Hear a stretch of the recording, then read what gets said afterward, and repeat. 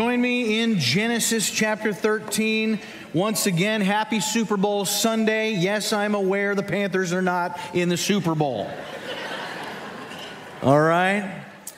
How many of you are pulling for the Kansas City Swifties? I mean, what are they? Whoa, I thought they're going to be offended. They were not offended. Did you hear that? How many of you are rooting for the San Fran 49ers? Okay. How many of you are like, Pastor Scott, I don't give a rip. I just want to eat some buffalo wings today. You're more excited about the Puppy Bowl, aren't you? Yeah, that's a thing. You guys know about the Puppy Bowl? I just heard about this. The quarterbacks, as I understand it, in the Puppy Bowl are Patrick Mahomes and Bark Purdy. That's true. That's true. Carolina is not in the Puppy Bowl. Not that they could win it. Okay, let's dive into Genesis 13. We read a lot of our text today. We read it last week, but we're going to go back in. We're going to tear this up. Abram and Lot are the principal figures here. They have come up from Egypt. They had gone down to Egypt in a time of famine, out of Canaan. Abram had an embarrassing moment down there, and God taught him a lesson, and now they have reemerged into the promised land, and they have experienced some strife between them. They both have some livestock, and there's not enough pasture, not enough grass to sustain both of their livestock wherever they are. And so there is division, there is strife brewing, and Abram doesn't want this to be a problem, and so he offers a solution. So look with me at verse 8. We're going to read now from 8 to 18. It says, Then Abram said to Lot, Let there be no strife between you and me, and between your herdsmen and my herdsmen, for we are kinsmen. Is not the whole land before you? Separate yourself from me. If you take the left hand, I will go to the right, and if you take the right, I will go to the left. And Lot lifted up his eyes and saw that the Jordan Valley was well watered everywhere, like the garden of the Lord, like the land of Egypt in the direction of Zoar. This was before the Lord destroyed Sodom and Gomorrah. So Lot chose for himself all the Jordan Valley, and Lot journeyed east. Thus they separated from each other, and Abram settled in the land of Canaan, while Lot settled among the cities of the valley, and moved his tent as far as Sodom. Now the men of Sodom were wicked, great sinners against the Lord. The Lord said to Abram after Lot had separated from him, Lift up your eyes and look to the place where you are, northward and southward and eastward and westward. For all the land that you see, I will give to you and to your offspring forever. And I will make your offspring as the dust of the earth, so that if one can count the dust of the earth, your offspring can also be counted. Arise, walk through the length and breadth of the land, for I will give it to you. So Abram moved his tent, came and settled by the oaks of Mamre, which are at Hebron. And there he built an altar to the Lord. Back in the first century, there was a Roman city called Pompeii. Pompeii lay in the shadow of Mount Vesuvius, which happened to be a volcano, and when Mount Vesuvius erupted, the city of Pompeii was devastated. Now you can visit the ruins of Pompeii today, and you can see the citizens of Pompeii. In fact, you can see them exactly as they were at the moment Vesuvius blew its top, because at that moment they were encased, many of them, in ash. And so they stand there today as human statues. And one of the most interesting human statues is of a young lady. And this young lady perished in the streets of Pompeii, and cemented in her hands were the most precious, most valuable things to her. Now maybe you've wondered, if my home was on fire, burning to the ground, what would I take as I left that house? The most important thing that you might grab, what would it be? Is it a photo? Is it a family album, an heirloom of some sort? Well, for this young lady, she tarried to collect the most valuable things that she possessed, her jewelry. And the weight of this jewelry may well have been what kept her from making it to the docks where the boats waited to deliver her from certain death. And she didn't make it. And she died, frozen in time, as it were, clutching her precious jewelry that she would never get to enjoy. And one of the great lessons that we can learn is in the importance of making a decision. She made a decision, and she paid for it with her life. And the decisions that we make often have long-lasting, sometimes permanent ramifications. Our decisions, they don't always dissipate at the end of the day. It's not like we're in the movie Groundhog Day where we do whatever we want. At the end of the day, the clock starts all over. We got two guys in our text today, Abram and Lot, and they're going to make decisions. And the decisions that they make will determine their path, not only theirs, but for their family as well. And these two guys, Abram and Lot, we see them come together. We saw it in chapter 12. They unite. In chapter 13, they're going to separate, and we will never see them reunite in any meaningful way again. And the issue that caused division, that forced them apart, we learn what that issue is. Earlier in chapter 13, we read it last week, in verse 2, there is a word, and it's the first time you see this word in the entire Bible. It's the word rich, the word wealthy. It says, and Abram was rich in livestock. And it's very interesting to me, the first time you see this concept of being rich or wealthy, there's division. It drives people apart. And it's not a matter of one guy's wealthy and the other guy's not. This isn't a haves and have-not situation. Both of these guys are wealthy. They both have great wealth. But in the case of the first man, he owns his wealth. In the case of the second man, his wealth owns him. In the case of the first man, his wealth is a blessing from God on a fruitful life. In the case of the second man, his wealth is his primary objective and reason for living. And so today we're going to discover that at some point we all have to make the same decision that these guys made. And not just about wealth, but about something else. What is this decision? Look at the difference between these two. Revisit verse 10 with me. It says, and Lot lifted up his eyes. Now drop down to verse 14. It says, the Lord said to Abram, lift up your eyes. I think those verses are very significant. I don't want us to miss this. What is this talking about? Lift up your eyes. In your notes, where you fix your eyes reveals your values. Your values. Lot trains his eyes on that which he desires. Abram's eyes are guided to that which the Lord desires. And that is a vital point to make clear on. If I know what your values are, I can tell you what your goals in life will be. If I know your values, I know what your priorities are, I know what your ambitions are, I can predict where you're going to spend your money, your time, your mental preoccupation, your energy. I can reasonably discern the decisions that you're going to make. I can pretty closely predict where you're going to end up in life if I know your values. Now watch this man Lot. He's going to be led by his immediate passions. He looks at that which represents what will come to him right now. Right now. Abram, by contrast, is going to be led by an eternal promise. And with regard to Lot, if you were to go from this chapter 13, all the way to chapter 19, you're going to see where he ends up. His life is going to end in a wreckage. It's going to be a total mess because his claim to fame is not chapter 13, it's chapter 19. That's what we know about Lot.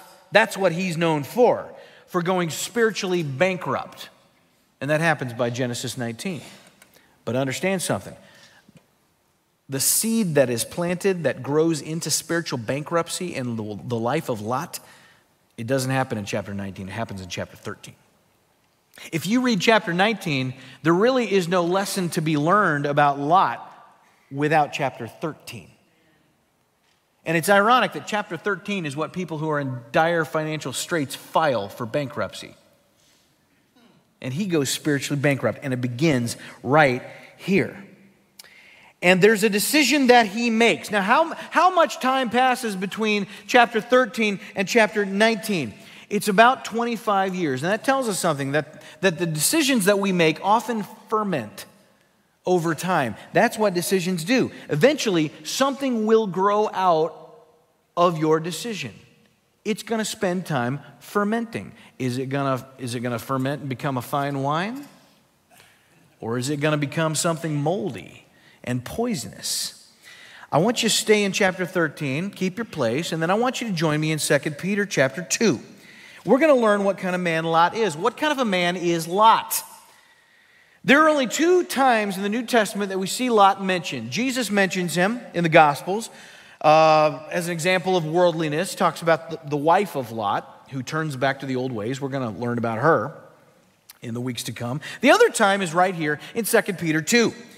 And it talks about the mercy of God on sinful believers. Now, what kind of man is he? In your notes, Lot is righteous. He's a righteous man. That might surprise you. If you asked Lot how he would access eternity, he would not say, it's because I'm a good man, I'm gonna have eternity with the Lord. He would never say that. He is considered a righteous man because he understands it's faith in the promise of God. He believed, along with his uncle Abram, that he was by nature a sinner and that he must trust in the sovereignty of God. Here's what 2 Peter 2:7 says. It says, and if he, that would be God, rescued righteous Lot. Righteous Lot. Lot and Abram are of the same faith. Abram is not dragging around some pagan, ungodly person. We don't see a lot of theological error in Lot. He is orthodox. He and Abram will end up on opposite ends of the spectrum. Throughout history, you have a lot of people that name their children after Abraham. You don't have anybody that names their kids after Lot. You do not. He believes right, but he ends up losing his own wife, his own son. His own daughters fall into perversion. Lot, his final act that we read about is going to be one of drunkenness and incest. And yet, according to Peter, he's righteous, because Lot will end up in this city called Sodom. And God will judge this wicked city, Sodom, but he will tell Abram that he will spare the righteous. And so we're going to read about that. And we're going to understand something, that God will spare the righteous from his judgment. Never in Scripture do we see the righteous fall under the judgment of God. Do they go through trials in the world? Yes. Do they go through persecution by the world? Yes. Do they go through the judgment and wrath of a holy God? The righteous never do. You don't see that. It's never a thing in the Bible. And for that reason, I believe that he will take his church out of the world before he judges it via that 7-year tribulation. I fully believe that. But this says that he rescued righteous Lot, greatly distressed by the sensual conduct of the wicked, for as that righteous man lived among them day after day, he was tormenting his righteous soul over their lawless deeds that he saw and heard. It says righteous 3 times in this text. That tells you that Lot is righteous. It comes from a place called Padan Aram up in Mesopotamia. After God called Abram, there developed in that region a pocket of monotheistic people. Lot was from there. When Abram is at the end of his life as Abraham, he's got a son, he's going to seek a wife for his son, he's going to send his servant back up to that same spot. How come? Because there are no monotheists in Canaan. You got to go back to Padan Aram and find a wife, and that's where he finds Rebekah. Rebekah marries Isaac, and when they are old, she's going to tell her son Jacob, you go back up to where I came from, where your daddy found me. That's where you're going to find a woman like me. That's what every woman wants, is for their boy to marry a woman like her. And so that's where he's from. We're not talking about an unregenerate pagan man here. I'm going to throw something at you, some observations that I've made, and we'll see if you can tell what the next principle here is. When Abram comes from Ur of the Chaldees and he goes over to Haran, I'm doing it backward for you, right? He goes over to Haran. He brings Lot with him. Lot's his nephew. When Abram leaves Haran and he goes down into Canaan, Lot comes with him. Okay? When there's famine in Canaan and Abram goes down into Egypt to get food, Lot comes with him. After the famine is over, he comes back up to Canaan. Lot comes with him. Lot is with his uncle Abram the entire time. And so he is there. And when they finally re-enter the land, here's what you see. You see Abram building an altar to the Lord, calling upon the name of the Lord. But you don't see Lot building an altar to the Lord. He does not call upon the Lord. And so what that tells us is that Lot may be righteous, but in your notes, Lot is not a disciple. He has not grown. He has not been weaned spiritually. There's a righteousness. There's a faith that justifies. He's orthodox in his beliefs. He knows all the right things, but he lives his life by proxy. He is subsisting on the faith of his uncle Abram. He does not personally relate to God. He believes, he trusts in the God that Abram personally relates to. He's never caught up in the same eternal passion with which God has gripped Abram. So Lot's just getting by spiritually. Everything in his life is in a neat little box. You open that box, everything is in its proper compartment. He's got his insurance policy here. He's got his financial records here. He's got his faith here. It's all very structured.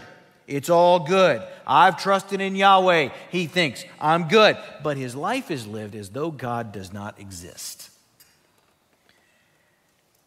I've heard it said that God has no grandchildren. God only has children. You're not his because your mama or daddy was a believer, or your granddaddy, or your uncle, or your aunt. Yahweh is the God of Abraham, Isaac, and Jacob. God never relates to Isaac through Abraham. He breaks Isaac. He draws him to him. He changes him. God never relates to Jacob through Isaac. Jacob is broken and changed by the Lord. Does this happen today where people live by proxy? Are there people in the church that are like, this is where they've grown up and they know enough to be saved, but they're not living abundant life the way they're intended to?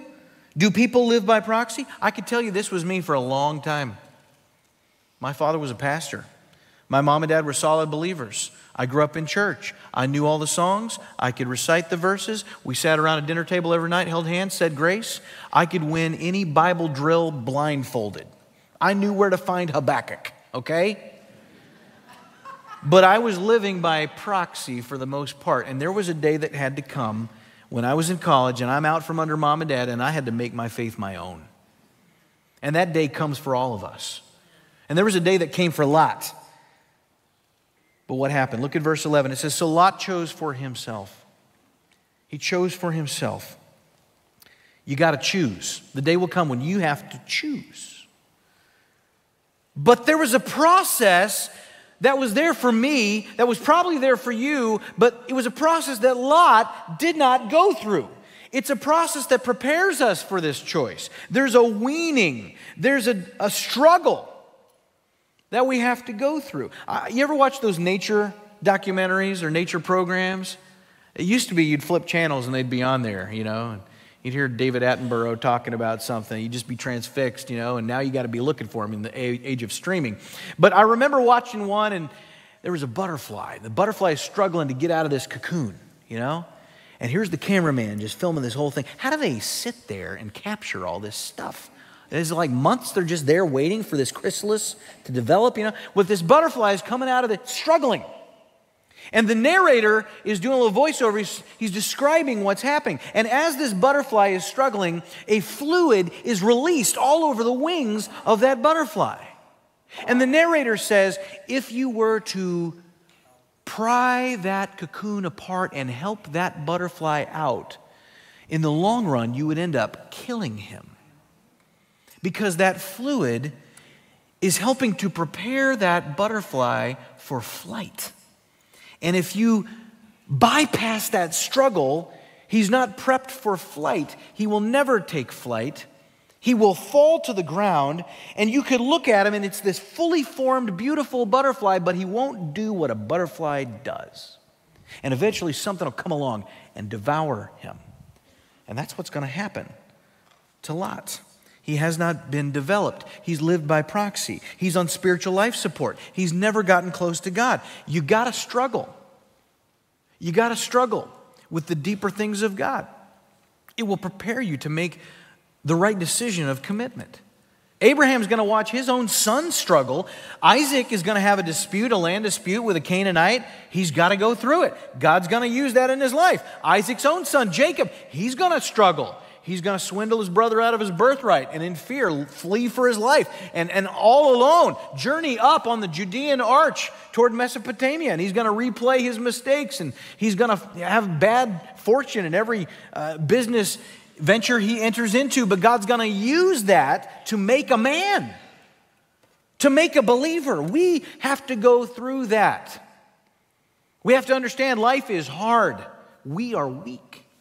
God is strong. And because God is strong, we can become strong. Lot was spiritually immune deficient. Your immunity goes down if you don't struggle. What happens if your immunity goes down and you don't struggle? The first spiritual germ that comes along, attaches to you, takes you out. There's no spiritual immunity with Lot. And here's the sequence of how that went down. Here's the sequence of Lot's downfall. Verse 10, we reread, and Lot lifted up his eyes. What does this mean? In your notes, he sets his gaze upon the world. He sets his gaze upon unrighteousness. This is where it begins. He looks upon that which holds his interest. Abram has just told him, which do you want? You go to the right, you go to the left. What should Lot have done? What should have been his response? The noble thing, the righteous thing would have been to say, you know what, Uncle Abraham, you brought me here. You're the one that God came to with the covenant. I'm at your service. Whichever you want, I'll take the leftovers. That would have been the noble thing, and yet he doesn't say that. Instead, he lifts up his eyes. In verse 11, so Lot chose for himself all the Jordan Valley, and Lot journeyed east, and thus they separated from each other. So he goes east. Why does he do this? There's something out there that has grabbed his attention, because deep inside Lot, there is a spore of materialism. It's always been there. It was up in Haran, deep within him, when he was under his father, his grandfather. Now he's been under Uncle Abraham, and it still consists in him. And so now he's out of the nest. He's got to choose for himself, and he goes with his passions. He goes with his inner desires, and his eyes are drawn toward what the world offers. And this is a good lesson for all of us, especially those of us who are young people. We need to learn this lesson here. Verse 12, Abram settled in the land of Canaan, while Lot settled among the cities of the valley. And then watch what happens. He moved his tent as far as Sodom. Now the men of Sodom were wicked, great sinners against the Lord. So what happens here? First, Lot sets his gaze upon the world. And then in your notes, now he draws near to the world. He's moving in the direction of the world. Why is he drawn toward Sodom? Verse 13 just made it clear there's wickedness in Sodom. Did Lot know about this? Of course he did. Lot's not making this decision in ignorance. The whole reason they're in Canaan is to be godly people in a land of ungodly people. So he knows that they exist. Every person that lives in Canaan is ungodly. And yet, he chooses. And he chooses the Jordan Valley. Now, it's one thing to be in the Jordan Valley. It's another thing to move near Sodom. There's enough pasture for his cattle. To go near Sodom doesn't make any sense whatsoever. Why is he making his home there? Why would God's people look toward the godless? In every generation after Shem, there was a father-son convo that went along the lines of, son, we're not like the world.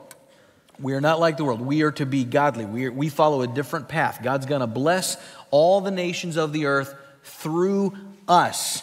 This conversation was had, I am sure, with Lot by Abram. Don't go out there.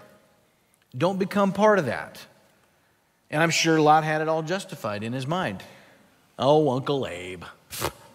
You don't understand. I'm going to go witness to them, Uncle Abe. I'm going to start a Bible study out there. I'm going to pass out some brochures on Yahweh. You think that was what he had in mind? No, I don't think so. It's one thing to have the mind of a missionary when you go into a place. That is a godly thing. That's not what Lot is doing. He wants to glean from Sodom. They have something to offer him. And so he might go and live near them when he starts, but what happens? He ends up being, in your notes, immersed in the world. He's immersed because by chapter 14, he's living in the heart of the city. He moves in right downtown. In the next chapter, or in the next passage, a bunch of kings are going to come to Sodom, and they're going to lay waste, and they're going to take hostage a lot of the residents. They take Lot. Why do they take Lot? Because he's living there. He's living there. I'm sure Abram asked him, why are you living in Sodom? And he probably rationalized it. You know, it just made sense. You know, I had to come. It was a fur piece to come to town for supplies. I might as well just live here. It's convenient. It's good stewardship, Uncle Abe. And by the way, Uncle Abe, it's okay for me to be here. I can live among these and not be affected. Your teenagers give you that same argument. And by chapter 19, God has targeted Sodom for destruction because of their wickedness. And he tells Abram he's going to destroy the city, but he'll spare the city as long as there are righteous people in there.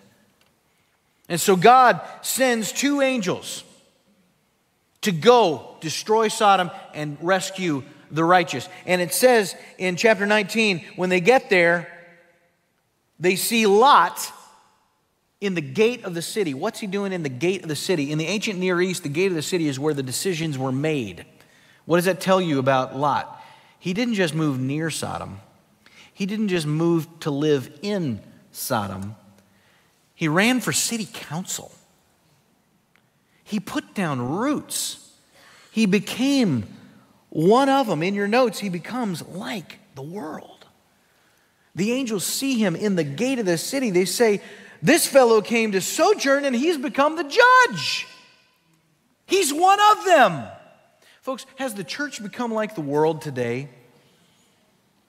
We have identified. Christians can act like the world. Born-again Christians can act like the world. Why? Because we still have a flesh, we still have an old nature.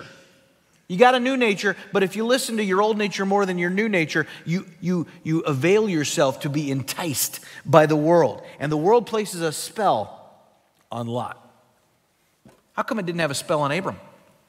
I'll tell you why. Because Abram had encountered God. And he had found the allure of God to be so much greater than the allure of Sodom. The pull of God was stronger because God was bigger to Abram than Sodom.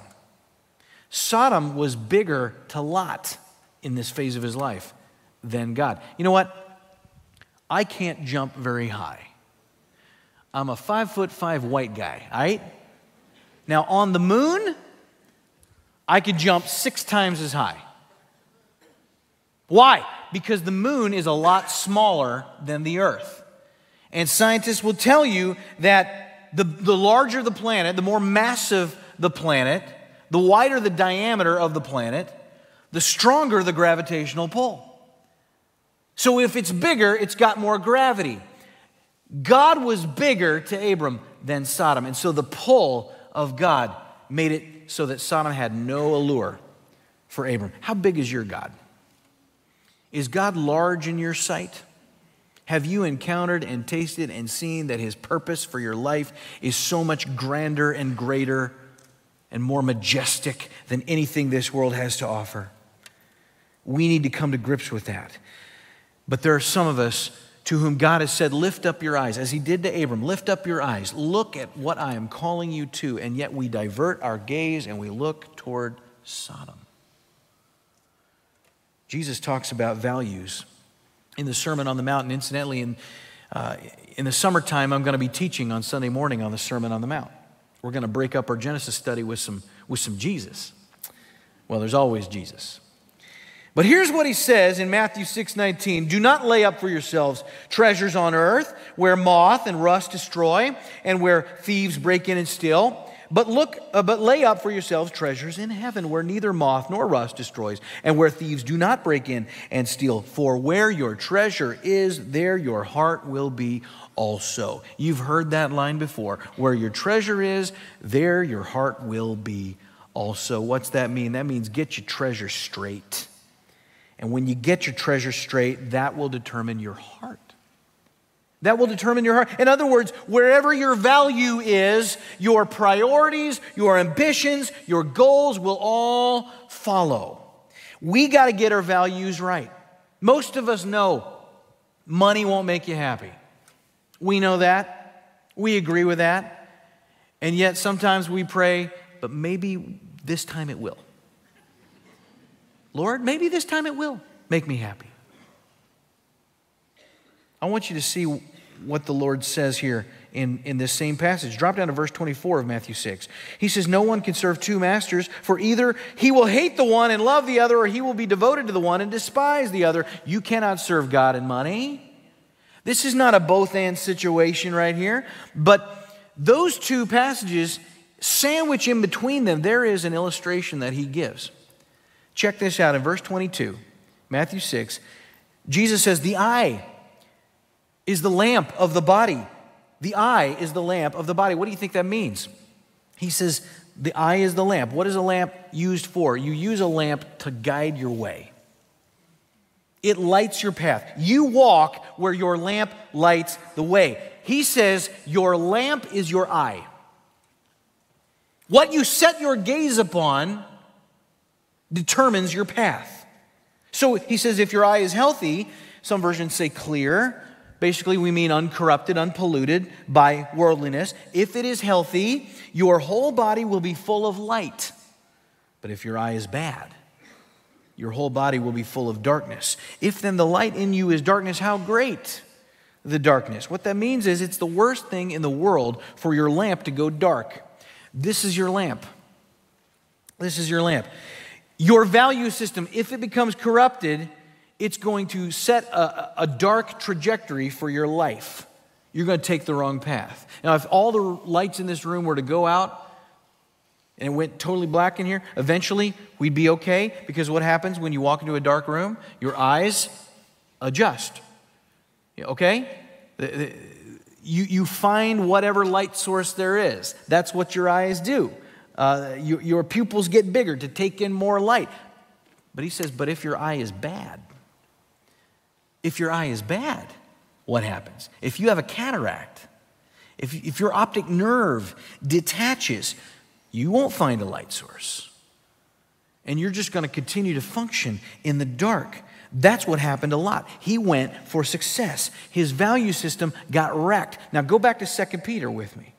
2 Peter chapter 2. We're going to reread this and emphasize a different point here. Lot doesn't show up where Abraham shows up in the New Testament. Abraham makes an appearance in Hebrews 11. That's the chapter where God highlights the faithful. Lot shows up at 2 Peter 2. This is the chapter where it talks about the mercy of God on carnal people. That's not the chapter you want to be in. But here's what it says, 2 Peter 2:7. And if he rescued righteous Lot, greatly distressed. I want you to underline the word distressed. Distressed by the sensual conduct of the wicked. That word distress, some versions say oppressed. It's the Greek word katapaneo, and it means to beat down to the dirt, to just wear down, to grind down. Lot was worn down by a pagan worldly system. He placed himself in that wicked city, and it wore him down. Verse 8, for as that righteous man lived among them day after day, he was tormenting. Underline tormenting. He was tormenting his righteous soul over their lawless deeds that he saw and heard.